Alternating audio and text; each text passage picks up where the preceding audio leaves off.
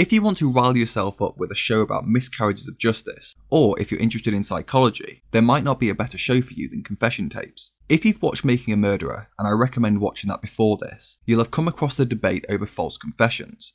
While many people refuse to believe that innocent people would ever confess to a horrific crime they didn't commit, the truth is that lies and mind games used by police officers have coerced many people to convict themselves. This series looks at various cases where false promises and trickery by authorities fool people, often the most vulnerable people in our society, to confess to crimes they didn't commit. The show takes a deep dive into the science behind false confessions and the training that police go through to purposely convict people they know aren't guilty. Let's just say, you won't be making any donations to police foundations anytime soon if you watch this.